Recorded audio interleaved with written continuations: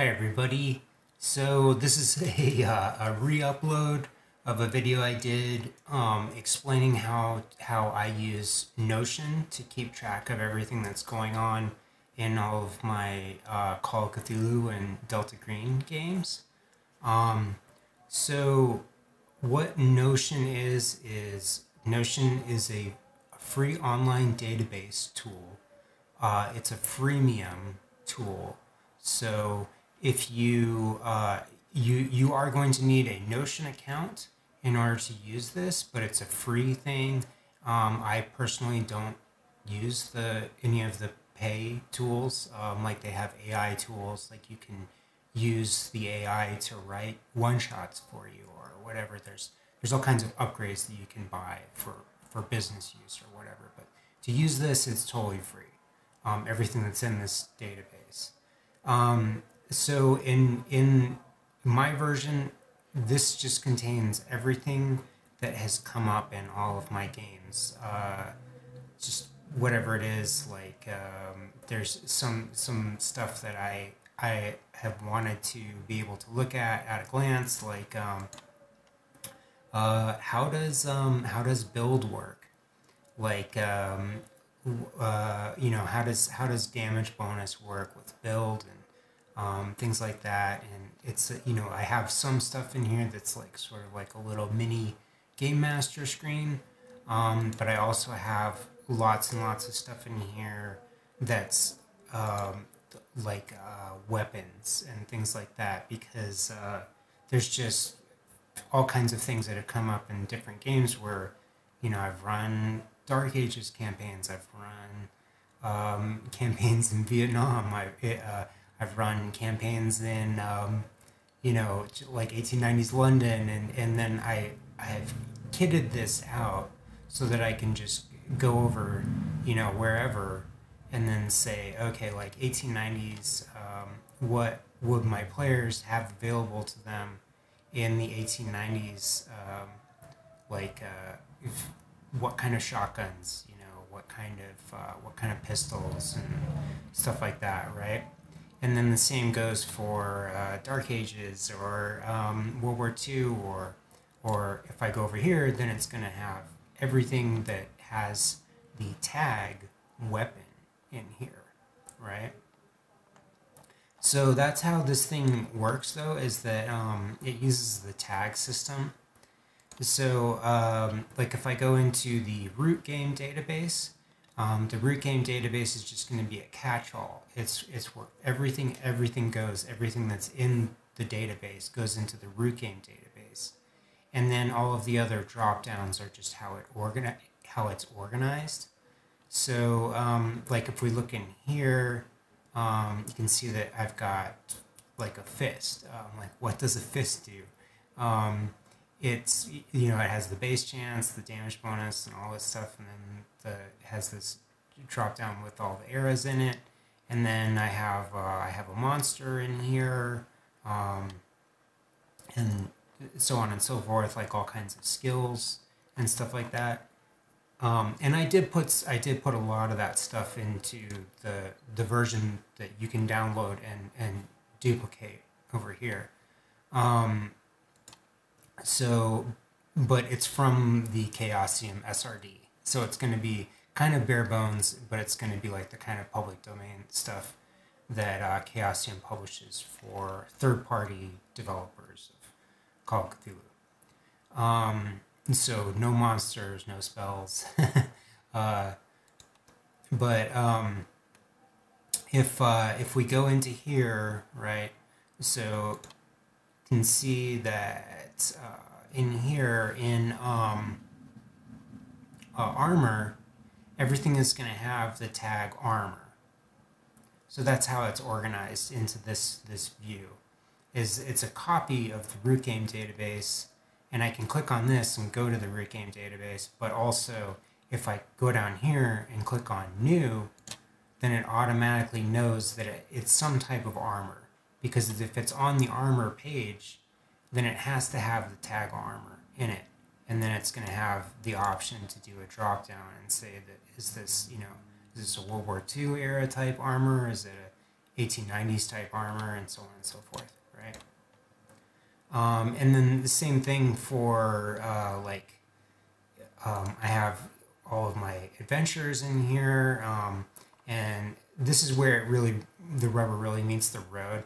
Is like if I go into a one of my adventure notes, and then I can read all this stuff to my players. Say like, okay, Rushton Hills is this neighborhood that's right next to Fisherman's Wharf, and then I can, it's all just right there at a glance, and then I say, oh well, I want to grab like a shotgun from the police, wherever, so I can just say, okay, here is what a shotgun does, and then pull it up just really quickly at a glance.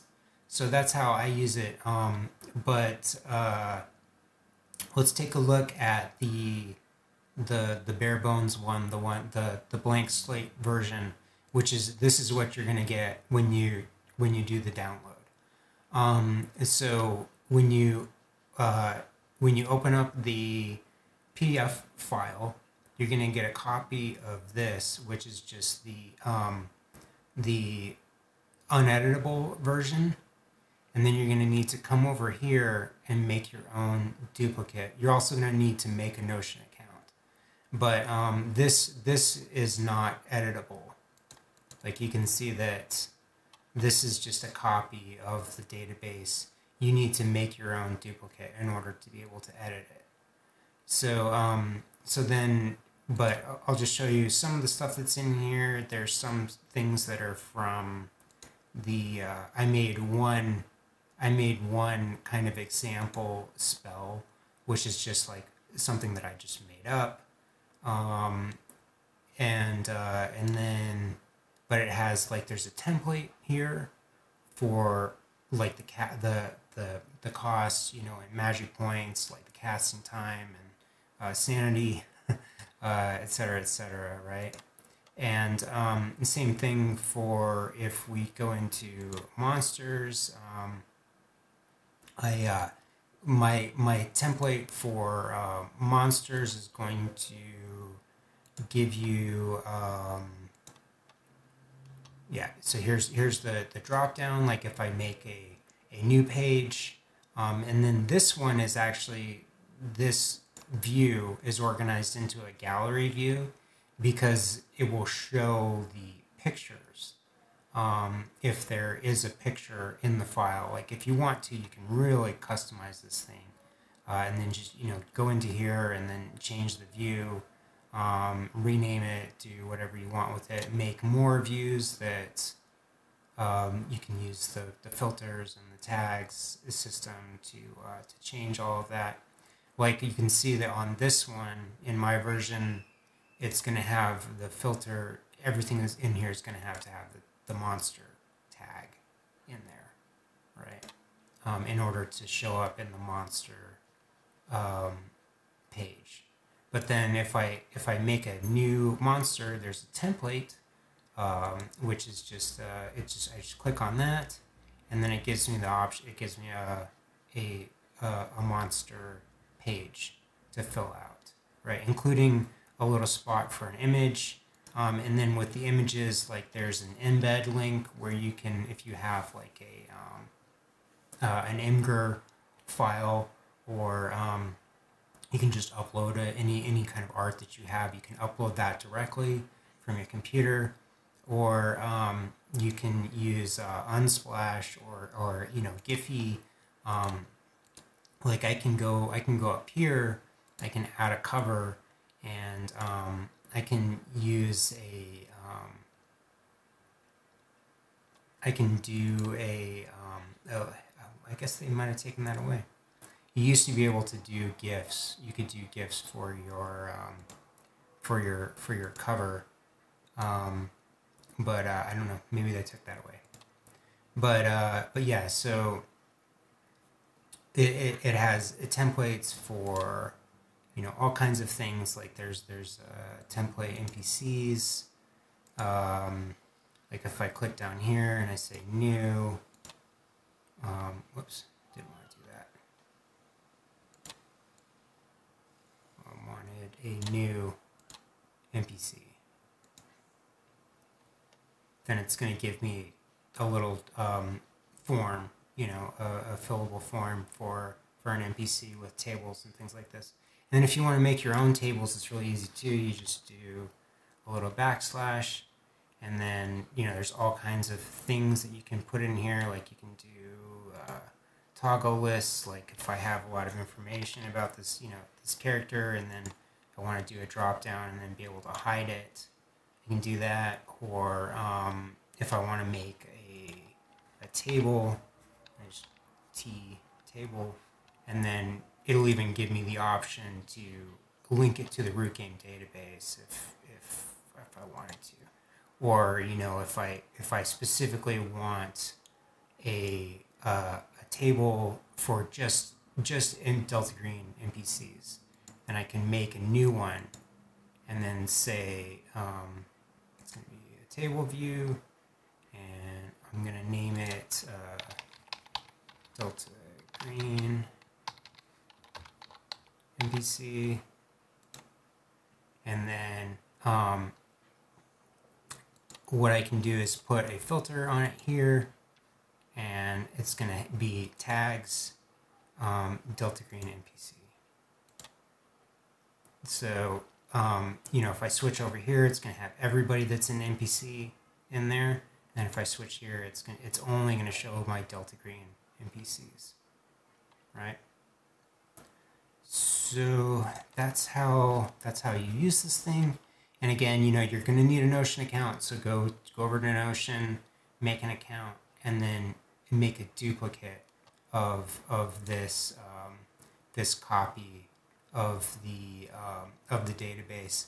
And you know, everything isn't going to be in here because, once again, that stuff is copyrighted. Like, I took a bunch of stuff from Fairfield Project, or took stuff from my books and then plugged it in here.